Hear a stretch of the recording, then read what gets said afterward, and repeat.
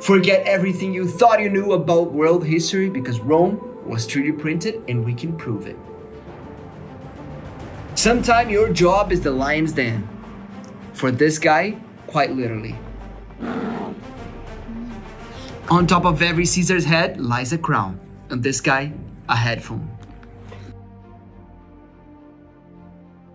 The Colosseum, my pride and joy, my biggest project, now 3D printed. Wear these to lead 100 men after 100 hours of printing.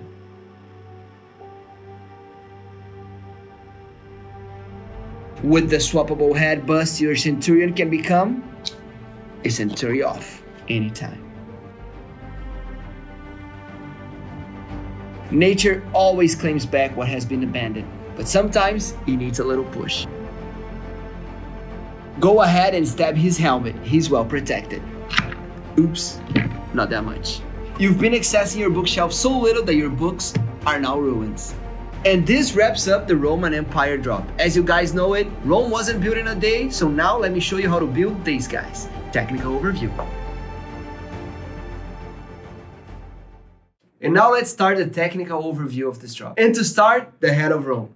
This is a pretty easy model to print. There's no much secret and you can get a very good result. The only tip I would give you is to use higher layer heights because it doesn't have many details and it's very tall. So you don't need to go ultra detailed on this one. And you don't need much infill as well. Just make sure you use 3 to 5 perimeters and you should be fine. We also have 2 planters in this drop. And for these two, also very simple. And the same tips that I use for the head of Rome apply in here. You can use higher layer heights and you don't need to use much infill. Just make sure you have a few perimeters in there so it won't show any holes. 3 to 5 should be enough. And now the centurion bust. This is a pretty easy model because we thought everything to be 100% support free. So the only tips I have here are productivity tips.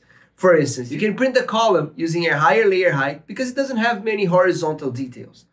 But you will want to do a very detailed print on the bust and on the heads because these have some very small details that will be very much enhanced by a lower layer height. Let's say 0.12 for instance. Fate of the Gladiator. This is an incredible pencil holder. It's very cool to look at it. And it's very easy to print as well. You don't need any supports or anything complicated. My only tip here is if you're printing with multicolor is to use different types of filaments to enhance the difference between the parts. You can use a matte finish together with a silk finish and you will have an increased effect on the material change. And this is something that only 3D printing can give you. The Lionhearted. This is an incredible piece that we took a lot of effort to make it completely support free. So make sure you use a very bright and shiny filaments because it will enhance all the little geometries that we have thought to be incredible in this model. And I'm pretty sure you will be very happy printing it. This bookend collection will certainly enhance your home decor and it's not a hard print at all. My only tip, use a marble filament and you get the same incredible effect that we did in here. But we also have a little secret in this model. In here, we have these gaps where you can insert a mirror and it will increase the perceived depth that we have in this piece. Try it out for yourself. The Colosseum. This is an incredible STL that I wanted for me for a very long time and this is why we made it. It's a 4-piece model that you can print each individually.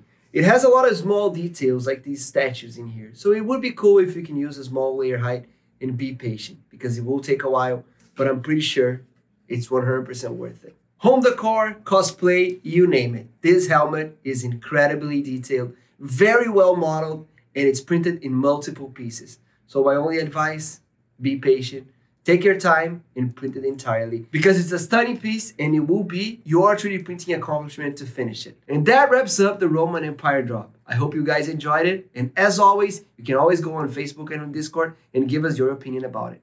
See ya!